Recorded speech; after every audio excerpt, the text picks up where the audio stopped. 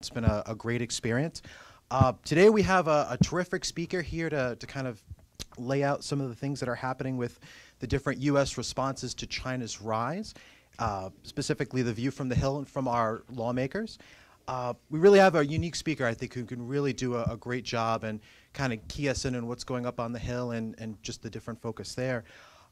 So before we kind of introduce Congressman Forbes, I just would kind of like to lay out some of the ground rules, so to speak, of how we do these panels. And I think for everybody who's been here before, you kind of know how these things go.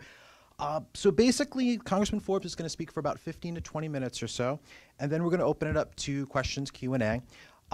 Essentially, what we'd like to do is kind of keep the questions brief, maybe one to two, maybe one question each would be great with, or a comment.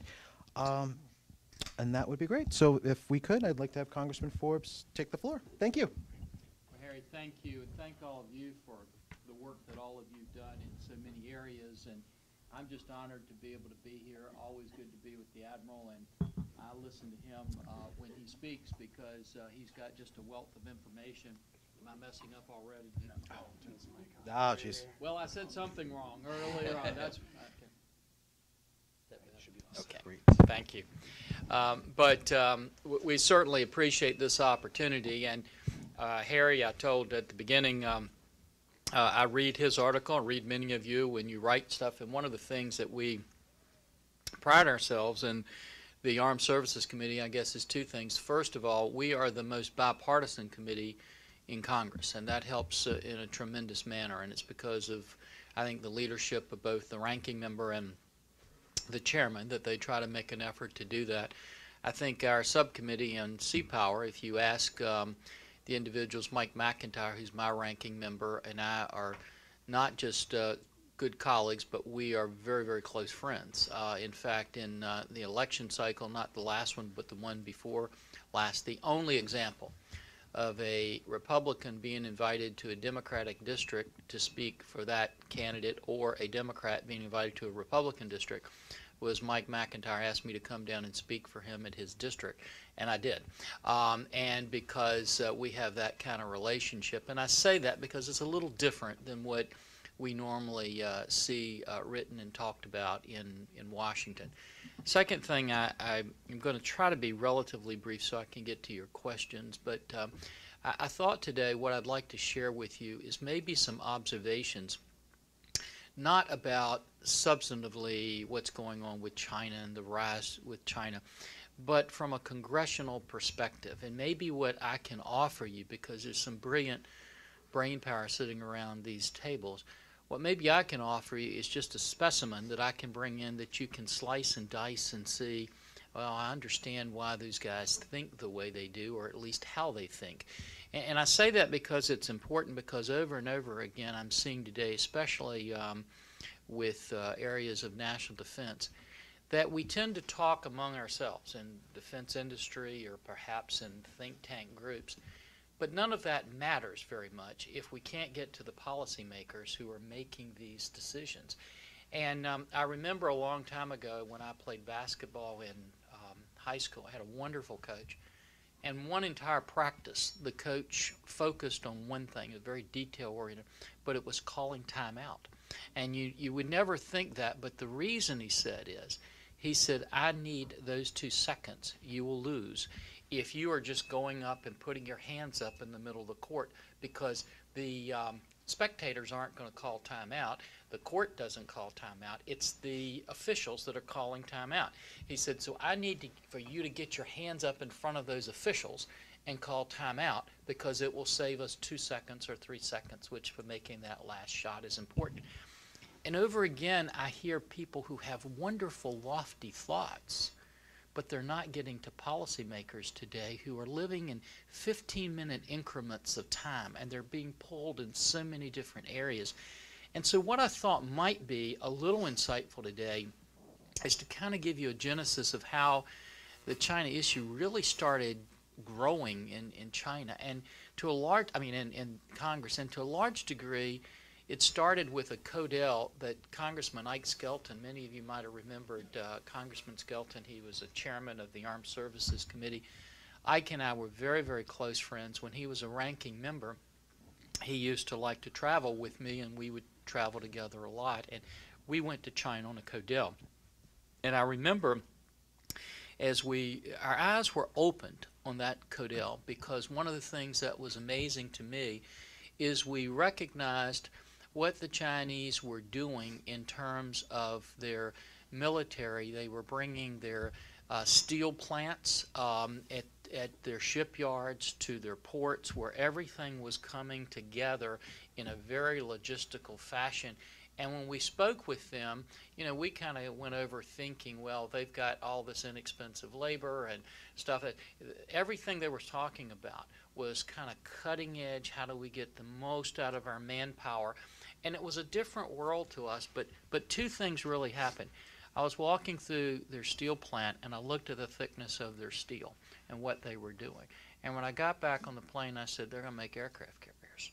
And then I looked to Ike and I said, one thing that seems to stand out here is they know so much about us, and we know almost nothing about them. I mean, every place we went, they knew everything about every member, every committee, where we on. And coming back over here, it wasn't there.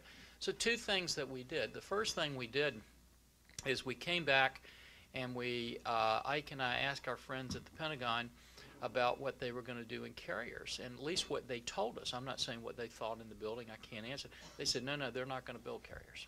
That's not the direction they're going. We said, oh, we think they are. And they said, no, that's not where they're going. They don't want to do that.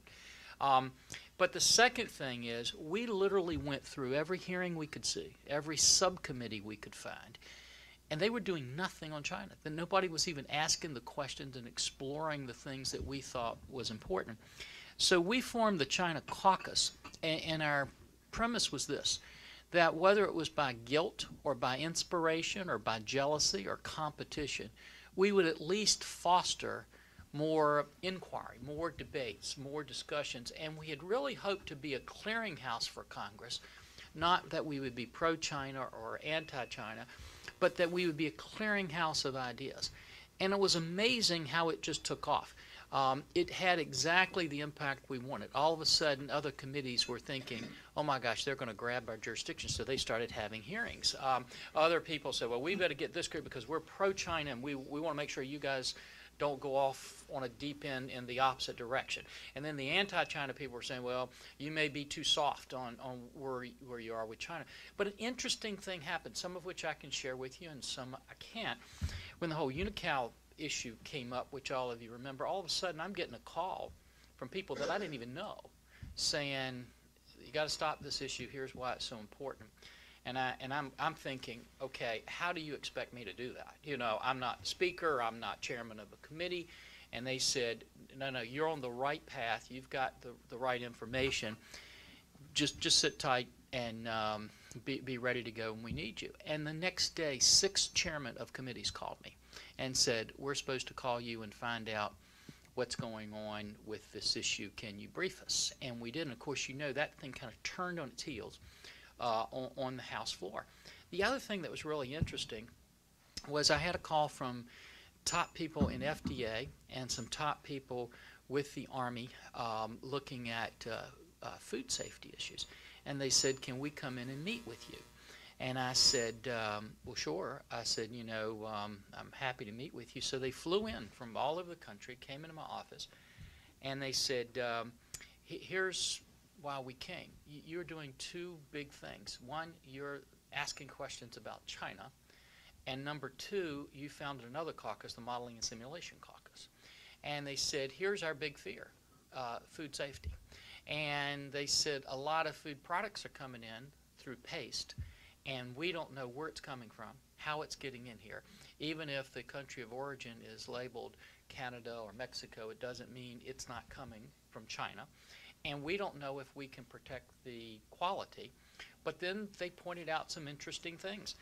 Largest example of food poisoning in the country, they asked me if I knew what it was. Of course I didn't know what it was. This was the Army, you know, who was looking at it. They said it was salmonella poisoning from pre-mix ice cream trucks. And they said our big concern is 2 things. One, terrorist activity that could impact that. But secondly, even if it's not terrorist, even if it's accidental, the problem is in today's world, we can't even track where the source of it is until we have too much of a negative impact that's taken place. And we want you to help us create the modeling and simulation capabilities and look at the China connection on this so that we can monitor where these activities came from. And so then kind of we fast forward to Ike and I did a number of different briefings and things that we did from there that we tried to spur activity. But Ike was always so wonderful. After he became chairman, he was just a wonderful man. You know, national interest was his important thing. And every time we would get classified briefings, Ike would be such a gentleman. We would walk in, and the first thing Ike would say to the briefers is, when it comes to China, there is no Republicans and no Democrats, and Randy's going to ask all the questions. And then he would just slide back in his chair and let me go. And we came to recognize that China, one of the things we love to do here is we love to put people and countries in categories. We love to say they're all good or they're all bad or this is their goal. But anyone who tries to do that to China, we realize you just totally missed the boat. It is a multifaceted country with multifaceted goals, and it's not all driven by, you know, one monolithic overarching scheme that's taking place in there. And if you move us forward to where we are recently, we had, as you know, the administration had this pivot to the Asia-Pacific area. That was pretty much in nomenclature. It was, we could all debate in here whether it was a pivot, whether it was actually we'd ever left there. I mean, that's a good debate. But one of the things that we recognize is the administration might have made the pivot, but Congress had never made the pivot. And if you feel more comfortable, we'll use the word rebalance. You know, it's whatever nomenclature you want to use. But so we went to the chairman of the Armed Services Committee and we said, we need to not just look at today. One of the things I think we do very difficult in our country is we go to the squeaky wheel, but we're never looking at 10 years down the road and 5 years down the road, 15 years down the road. And I said, tomorrow, it's not going to be Iraq and Afghanistan. We're going to need to have had our hands around the whole Asia-Pacific area. And I said, we really need to be focused on doing that. And they basically said, well, we don't have the resources and the time. We're committed to all these other things. And I said, well, let us kind of work on putting this together. And to his credit, the chairman said, okay, do it. And so we started working with other subcommittees. We started working with other committees. And we created this series to begin to look and examine the whole Asia-Pacific pivot, where we need to be, not just today, but 5, 10 years down the road, and also to see if we could make the connection between the thinkers, the people that are looking at this, even our friends at the Pentagon, and between policymakers who are actually going to have some say at some point in time in making those decisions. And it's been incredibly beneficial, I think, and helpful for us. And just a couple of last observations, and then I'll flip it back over to Harry so I can get to your questions. I think one of the things that bothers me enormously is for all of you who I know have been experts in studying history and studying where we are today, there have always been the game changers that oftentimes we fought against as government. You could take something as simple as the Colt revolver that the federal government laughed at and thought it was a weapon that would be of no use, and of course they canceled their contracts with Colt and forced him to go bankrupt until a handful of Texas Rangers who were kind of weird, unique individuals came and found Colt and said, no, you're exactly right. This is the only thing that we can do to kind of be a game changer out west. And that's when he went, from the 5-shot to the 6-shot revolver, and it was actually called the Walker Colt, revolver that came out. But it transformed warfare that you had in the West, and it also transformed Texas and things that were going on there. And yet we would have never pegged it, if we'd had a Pentagon at that time looking at it. If you go to the Higgins boat, all of you know, just a perfect example, we laughed at that and said, no, we don't want that. And yet Higgins said, no, this is what you're going to have for a landing craft. And he developed that. And of course, we all know Eisenhower, when he met him, said, so you're the man that won World War II. And later said, if it hadn't have been for that design, we'd have had to have a totally different strategy. You can look at when we went from sail to steam and everybody fought it. You know, that's not where we want to go for our ships. And from wood to steel, the big discussions, our aircraft carriers were originally just going to be surveillance vessels, you know, that we never thought we would really be able to launch strikes off of those. And what I worry about today is when I'm looking at China and I'm looking even at Russia today, it's not that we want to make them our enemy, but it's that if we aren't smart and aren't looking and analyzing, constantly putting things on the table, I don't want to wake up 5 years from now and had a game changer that all of a sudden we were asleep at the switch because we just didn't want to tackle this because it was too tough. It was an issue we didn't want to look at. What's the game changer? The Colt for tomorrow, the Higgins boat for tomorrow. Is it directed energy? Is it our vulnerability in space that we might have? Is it that we need to go back to redundant navigation systems? You know, all of those things are things that we want to put on the table and begin to ask and look at. And I'll kind of conclude with saying, as I look at where we're going with the whole Asia-Pacific area, the big void there is a lack of a strategy. Harry wrote that article on, are we just having a hedging strategy? It was appropriate. It was a good article. I'm not just telling you that. But I will tell you, every expert I have before my subcommittee, I ask them, do you know of a strategy that we have that you can articulate today? And every one of them say no. And we have a guidance, but an 11-page document to do our procurement with and the stuff that we have. And here's kind of my view into the future. If you look at where China is today, they're not 10 foot tall. We make a mistake to make them 10 foot tall, but they're not 3 foot tall, you know, and they're growing and they're investing heavily in their military of tomorrow.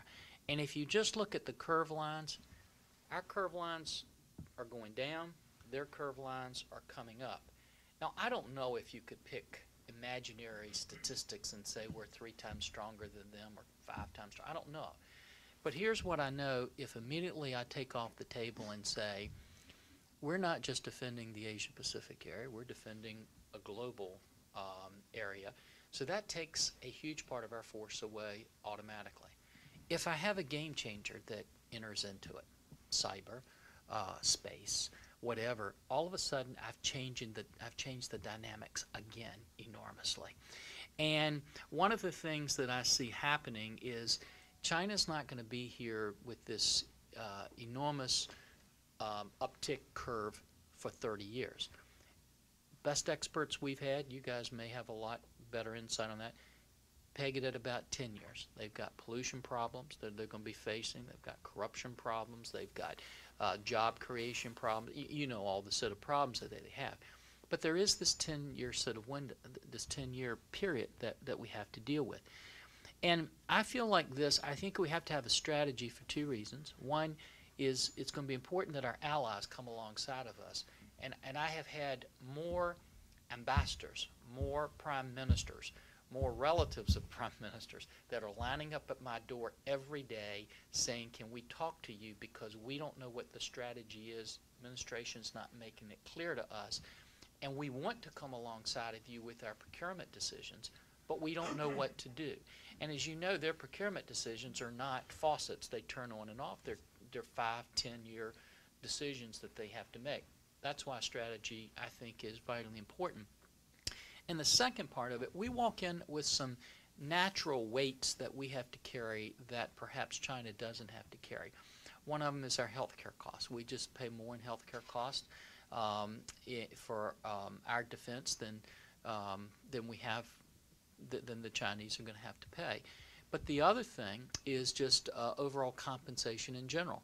Now, both of those are politically very, very difficult to deal with, and I don't know that we'll successfully deal with them.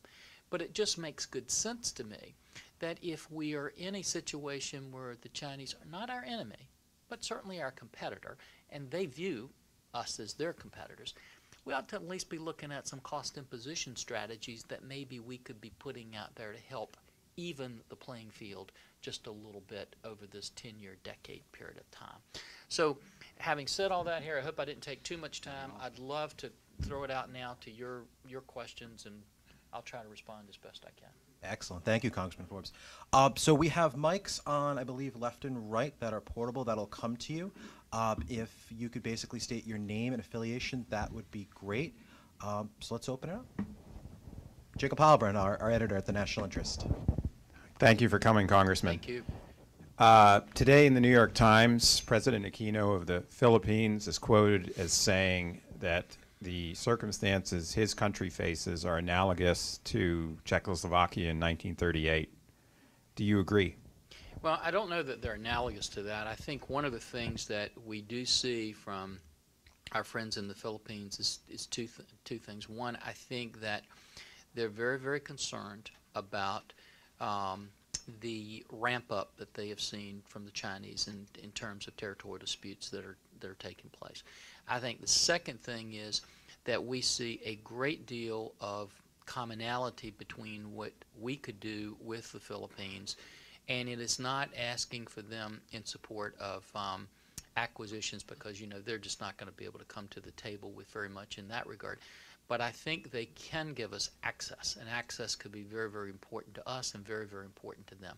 So I've seen a move with the Philippines right now that recognizes a concern they've not had probably in the last decade. I think it's based on real things that they are seeing on the ground and in the water that's taking place. I think they are seeing this huge move that they feel China is making.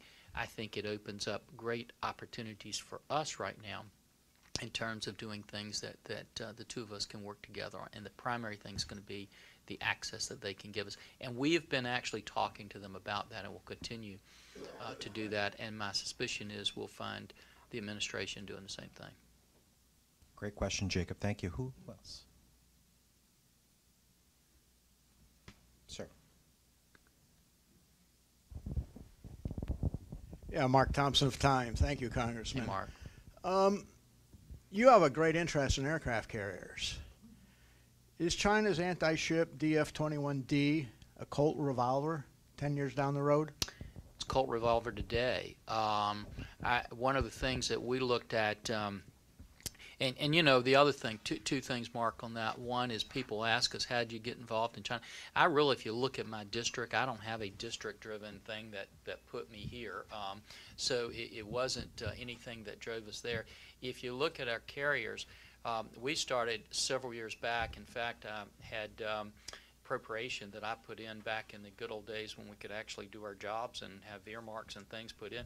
Wasn't anything driven from my district, but we just basically told the Navy, here's I forgot if it was $10 or $14 million, but we said go find a fix for this, because at that particular point in time we weren't finding one. I think it's not. I think I worry about not just where they are today with that weapon, but also where they could be tomorrow as we get different generations coming off of it. The two big concerns, it pushes our carriers back further and further, and I think that's one of the reasons we're going to have to look more at unmanned capabilities, is how we integrate those in. I think the other thing that it concerns me about is the dollars, the cost of building a carrier versus the cost of one of those missiles. It's a huge gap in between those, so we can't outrun them on that. And so I think it's very, very important. But I would say this: I think that has been something that's a bit of a game changer to impact us. But I think we can overcome that if we don't go to sleep and we look at some other systems that could be equal game changers to turn the tide back in our favor. What I worry most about is we are beginning to settle now on budgets and things with national defense. And once you start settling, you aren't pushing the research and development cost and things that are looking for that Colt that we can have. So I've never been afraid of the Colt. I've always been the one that wants to have the Colt, and find it. And if I could give you one other example that was kind of an enlightening thing to me, several years ago on the modeling and simulation caucus that we were doing, I had a friend of mine from MIT who did a lot on modeling and simulation. And he would go around the world speaking on those topics. And as you guys know, modeling and simulation really was probably next to NASA the biggest magnet we had for drawing kids for math and science, you know, which was a huge thing for us at the time. But he told me whenever he would go anywhere to speak, he would have about 250 engineers that would show up. He said when he went to China to speak, he had 5,000 engineers that showed up, and they were asking him cutting-edge questions, working on cutting-edge projects. And he said the reason we didn't know about it is because they don't travel to international conferences, so we couldn't measure it before. So what I'm afraid of, Mark, is not that we can't do it if we focus our energies. I'm afraid if we lull ourselves into sleep, we're going to have additional colts being turned out that's going to be difficult to deal with. Excellent question. Thank you. Please, Jeffrey Kemp. Yeah, Jeffrey Kemp here at the Center for the National Interest. Congressman, it's often said that one of the constraints the United States faces in dealing with all these territorial disputes in the China Seas, and particularly you get this from the U.S. Navy, is that we've not ratified the law of the sea, and the obstacle are a few senators. To what extent do you in the Congress, who seem to have very bipartisan views on this subject, can you put pressure on the Senate to finally ratify the law of the seas, and do you think this is important? Jeffrey, I couldn't put pressure on the Senate to do a budget for 4 years, so it'd be very unlikely that I would be able to succeed in getting them to do a treaty. I think sometimes we look at particular things that we may feel we should do, and we say, unless we do this, we can't possibly succeed. I think sometimes where my focus is to continue to put things on the table that we can do. And so right now in these territorial disputes, I think we first of all need to be saying we do need to have some strategy of how we deal with it and look at them, because that's kind of the new norm of where we are. I mean, it used to be we'd focus everything on what was going to happen in Taiwan. You know, well, that's kind of morphing into these territorial disputes. And I think one of the things that we forget, even if we can't get a treaty that we think might be important, we can argue whether it is or not, but one of the things we need to do is we need to keep, I think, the Chinese busy in other areas. And oftentimes that's the best thing we can do. And one of the great things we can do, and we have it there, it's a chip shot, it's something everybody agrees with, just have to do it, is our allies. I mean, one of the things we've done on this is bringing our ambassadors together and letting them talk in forums with each other and with us. I think the Admiral would back me up. If to the extent that we are communicating our strategies with our allies, they're making procurement decisions, it is keeping the Chinese really nervous, really busy, spending money in other areas, and making them at least question these territorial disputes and where they're going, because every time they overreach, they make a new friend for us, and they help that friend to embrace us more. And I think, though, what we want to do is continue to stir that pot by making sure we're reinforcing our alliances that has actual teeth in it, as opposed to just being in nomenclature where we are. So whether we get that treaty through or not, Lord only knows what the Senate does. You know, we got 50% of the people in the Senate think they should be president of the United States. The other 50% think they are president of the United States. Just very, very difficult. But what we can do is, I think there are other things we can get common ground on, that we can say we should be doing this, and what's logistically keeping us from doing it. Excellent, excellent. Professor Tony, please.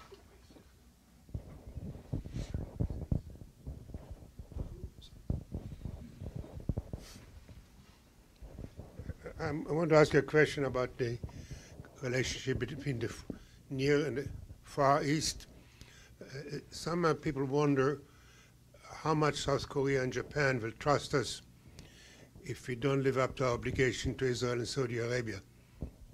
Well, I think credibility is always important, whether it's Saudi Arabia or whether it's Egypt or wherever it might be. I think living up to your promises, anytime you don't live up to those promises and those commitments, I think you've kind of put a little swipe in the foundation of relationships. I think right now the South Koreans, I think we've got probably one of the better relationships we've ever had with Japan right now. I think the key thing for us to do is continue to encourage that relationship. I think the key thing, with the Japanese right now, from all of my discussions with them, is being able to communicate that joint strategy with them, being able to come alongside of them with joint procurement decisions that work in harmony. And I think that relationship is moving in a very, very good direction. And I don't think one single blow is going to change that relationship at this point in time.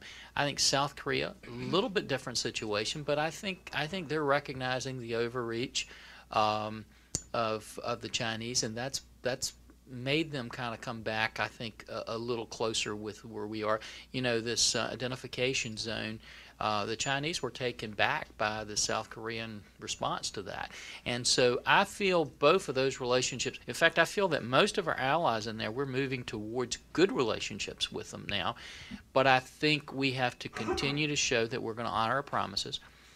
But the biggest thing we need to do for them is to be very clear in what our strategy is and what our foreign policy is, not to make them have to look at the fine print, and then come alongside of them so we can integrate in our procurement decisions.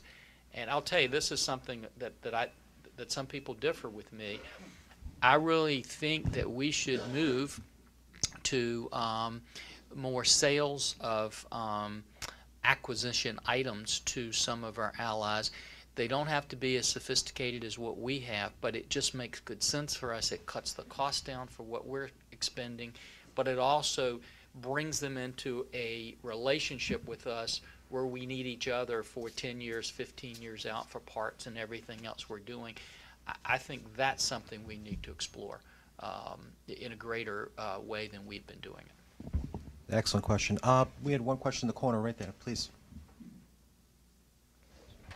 Thanks. I'm Rudy De Leon from the Center for American Progress. In a previous life, the staff director of that great bipartisan Armed Services Committee staff in the House. Yeah, thanks for your work, Rudy. Back in the 80s. You raised an excellent point, Mr. Forbes, and that is, with the Pentagon bureaucracy, how do you get the debate focused on the readiness needs today versus thinking out into an environment that is going to be 10 or 15 or 20 years and much different, much more sophisticated, where the different ways of thinking, like the Colt, is right now not in the mainstream. How to generate that kind of discussion? Rudy, excellent. That's an excellent question. And if I could take you back to when you were there and maybe the sea change that's taken place. When you were there, you remember, and a lot of folks in the Pentagon today still live in that world. I'm not being critical. I'm just saying, sometimes we don't recognize sea changes that have taken place. The sea change that's taken place is back when you were there. Everything was done with chain of command. So if I was looking at strategies or procurement decisions or whatever, you kind of walked up that chain of command through the military. It got to the Pentagon. Secretary of Defense kind of massaged it. Went to the White House. They put the political arms around it. Then it came to the chairman of the committees. And whatever the chairman did, so let it be written, so let it be done, was kind of what happened. That world is totally gone today. And so what you see today is two big cleavers that went to that world.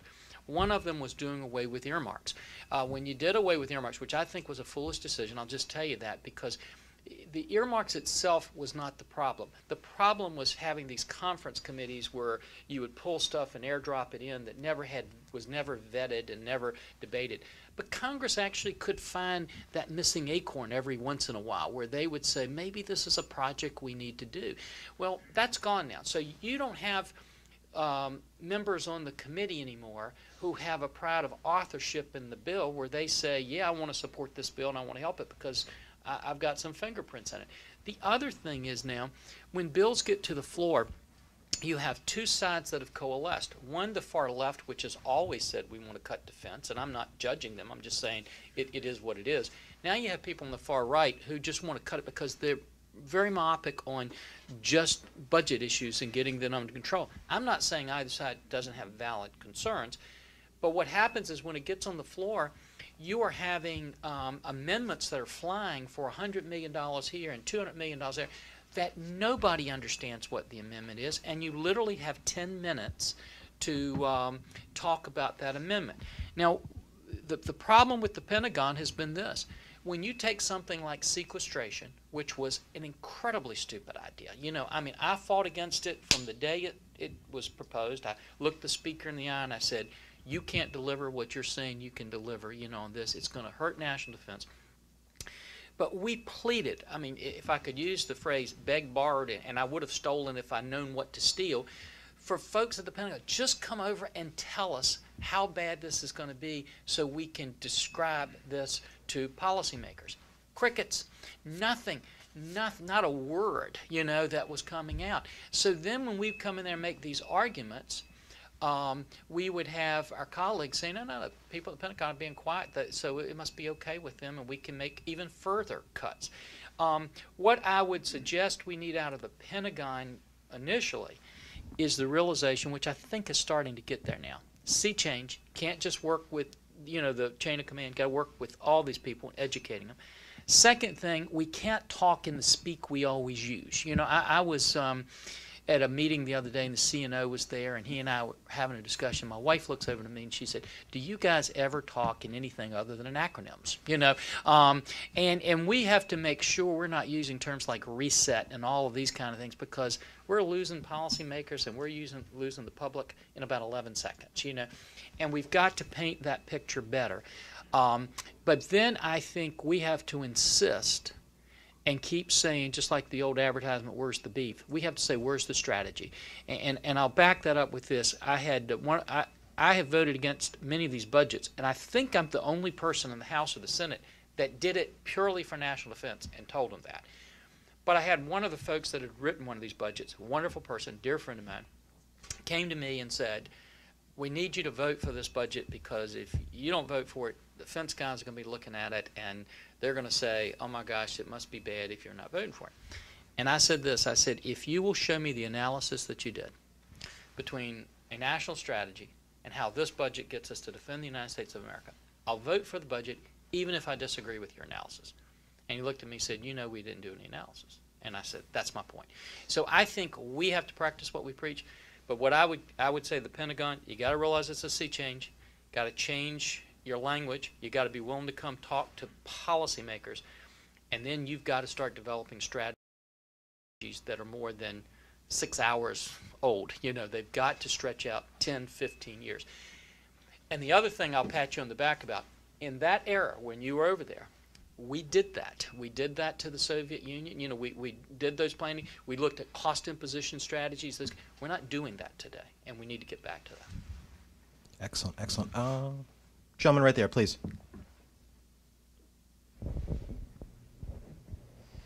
Thank you for coming to speak with us today. I'm Andrew Oros from Washington College and at the East-West Center, Washington. You've brought up several times this idea that the U.S. is not well conveying what our strategy is in either in the region or regarding China.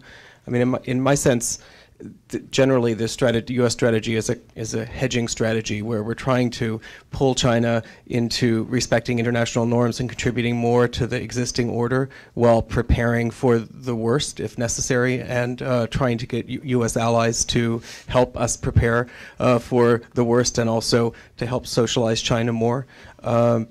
What is it that you're hearing when these ambassadors come speak to you that is not being conveyed well? Or what is it about U.S. strategy specifically that you think is being misunderstood? Andrew, I don't think I'm trying to be flippant about this, but it's kind of like, oh yeah, we're for world peace and we're for all of us living together and getting along and singing Kumbaya. You know, that's wonderful as kind of a top line one-liner that I can give in a speech to people. That makes sense to me.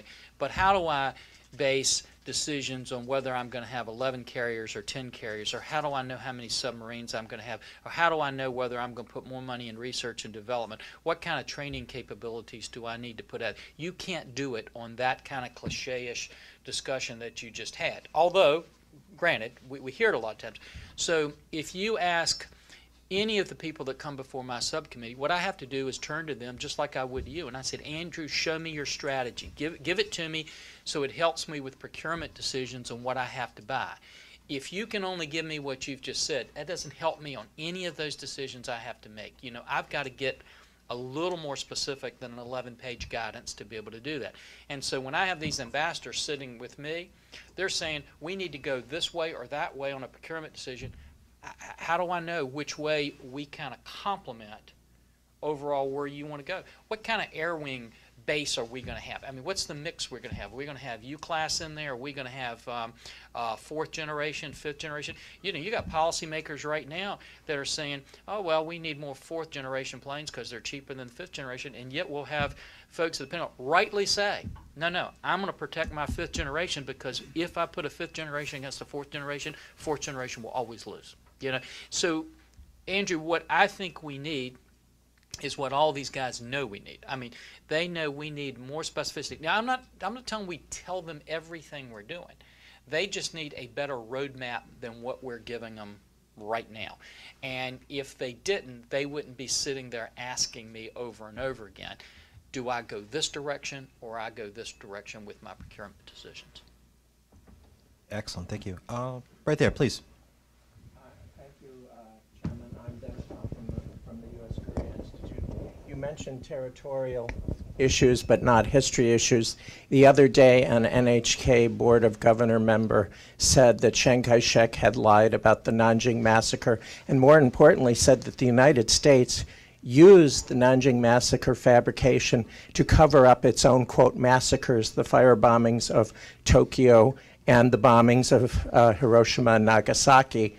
Today, the cabinet secretary said, well, those are his own opinions. The Japanese government refused to refute them. I would just say, I've lived in Taiwan, China, and Korea.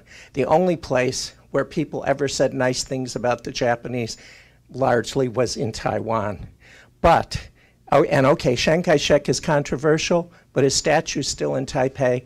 And the government that faced the onslaught of the Japanese army in 1937 in Nanking, it was the KMT capital of China. Now the KMT is in Taipei.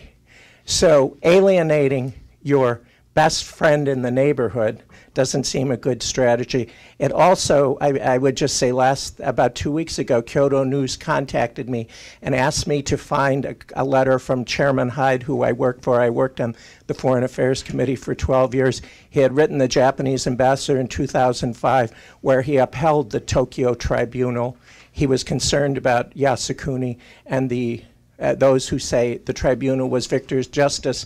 And Henry Hyde said that the Tokyo Tribunal is no more victor's justice than the judgment at Nuremberg of the Nazis. So my question to you, how can we have a comprehensive strategy in Asia? Okay, everyone knows that in Tokyo, officials repeatedly agitate the Chinese and the Koreans, but now they are tolerating statements about the KMT in Taipei and about the United States and our own involvement in the war. So how can we have a strategy when this is going on? Now, first of all, Dennis, it's not how can we have to have a strategy in that. And the second thing is, I am never going to be in a position where I can make sure that every statement that every leader of a country makes is completely acceptable and plausible to every other leader. That's a world that's not going to happen. I'm not saying it's not important, but let me just say this to you. One of the things that I would agree with is when I'm talking about strategy, I'm not talking about just military strategy. I think it needs to be across all of our agencies.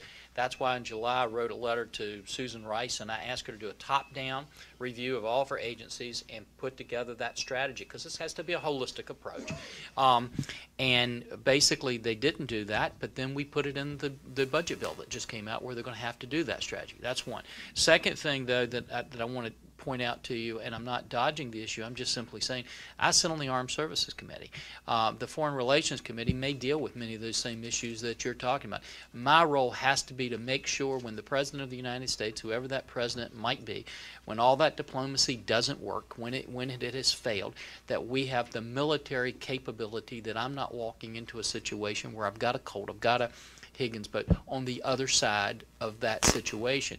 So I'm obviously going to be skewed, Dennis, a little more into looking at that type of strategic goal, because that's the lane I run in. But I'm not saying that the discussion that you raise isn't very, very important for us to have in the Foreign Relations Committee, and that's one of the reasons in this whole Asia-Pacific series we have had joint hearings with the Foreign Relations, which has never really happened before, to try to look at some of that overlap. If I might just Sure. add, I would just say, 2 years ago, Ms. Ros-Lehtinen was going to Seoul, and the Korean government said, oh, I'm sorry, you cannot meet Defense Minister Kim Kwang-jin, who's going to Tokyo to sign an agreement on exchanging intelligence information between our two allies. Then they contacted her a week later and said, oh, the Korean people's feelings are hurt. Kim Kwang-jin is not going to sign that agreement, so you may meet him in Seoul. So my point, unlike Europe, where these history issues have been put in the past, we have two allies in Asia. We do not have a regional organization like NATO, and we have two allies that don't talk to each other. So that is a military issue as well as diplomatic. It's a huge issue, but Dennis, I'll just conclude with saying I have the Korean ambassador and the Japanese ambassador and the Philippines ambassador and the Australian ambassador, all of them in my office knocking, and they're all saying the same things. You know, and they understand, despite those frictions that are there, how important it is that we all have this alliance together in the Asia-Pacific area for everybody. So I think there are things that we can do, and we have to kind of move forward, as I said at the beginning, with the things that we can find common ground on. Excellent discussion. One more question, please. Sir, right there, right in the middle. Joe Bosco, formerly with the Defense Department. Thank you, Congressman, for your appearance today. Thanks, Joe. You stressed, of course, the need for strategy, and in the area of military strategy, could you comment on the viability or the advisability of the air-sea concept that's coming out of the Defense Department? Well, Joe, I think that, first of all, the thing that I would emphasize is the last word that you said, concept. You know, it's not really a strategic thing. It is a concept that we're looking at. And I think the biggest problem with the air-sea concept has been that when it was rolled out, we didn't do, and I'm using that's kind of the English we, you know, none of us did a very good job of really defining what that was and making sure everybody knew. So I think some people felt that it was some kind of war plan against China. I think other people felt it was, you know, a strategic plan for the entire Asia-Pacific area. And really, if you listen to the individuals working on it, they've made very clear before our subcommittee, it is a concept. It is something that they feel they could use equally in Iran or in the Asia-Pacific area or wherever they are. I feel like at this particular point in time, Joe, that it is moving forward. I think some people are putting some good energy behind that. And we are constantly trying to stay on top of that with the briefings to make sure it's headed. But I think you've got some talented people working on it. I think if there's been any weakness at all, it has been in our inability to really define what it actually was and what its intent was. We tried to do that through hearings to maybe put this record straight a little bit, but I think we've got more work ahead of us in doing that. And with that, oh, please. Can we do one more quick one? Sure, sure. Please answer. A couple of weeks ago, Dempsey asked Moises Naim, who has a new book out called The End of Power, to come over and talk to all the force or the service chiefs and the commanders.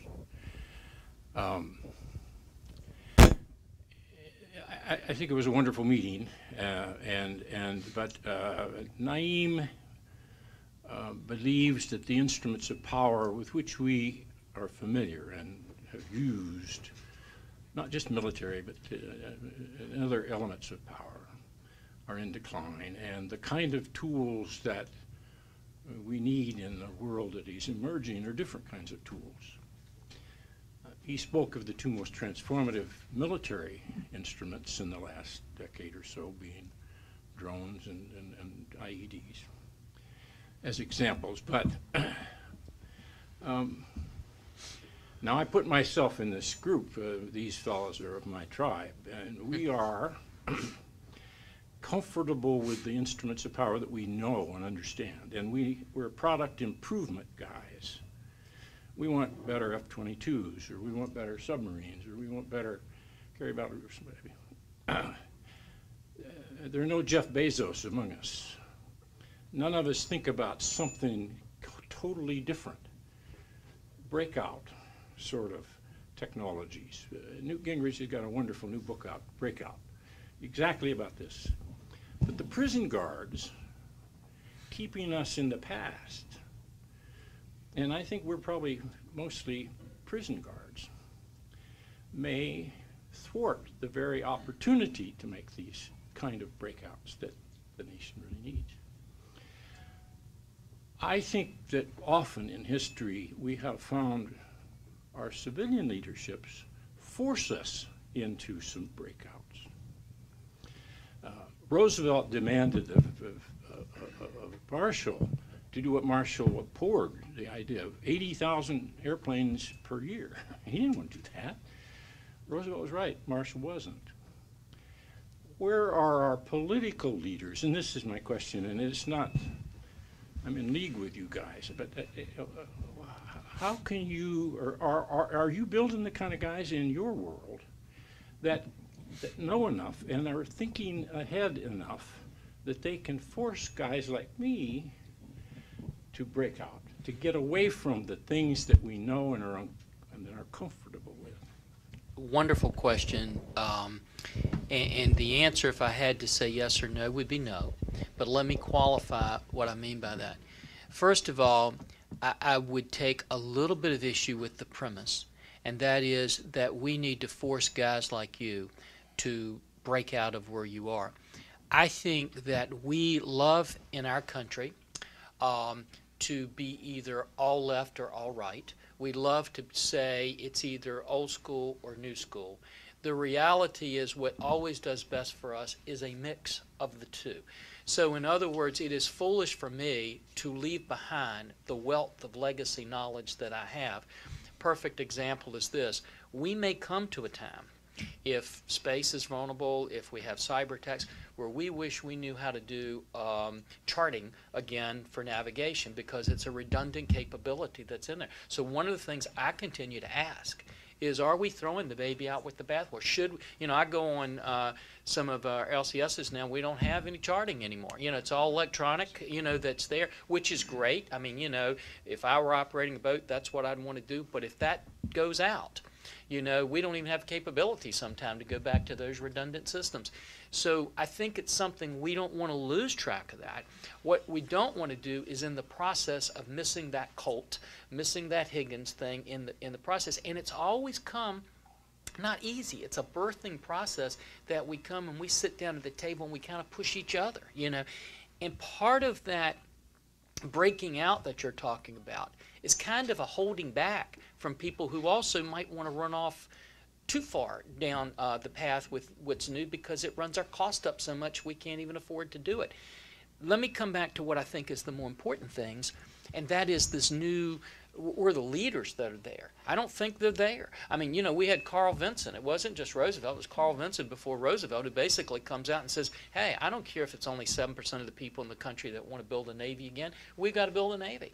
I have people all the time that are telling me, look, only 7% of the people care about national defense in this country. But I'll tell you, that figure will be 97% if we have a conflict somewhere and it's too late. So we've got to be those voices. Here's what frightens me as much as anything else.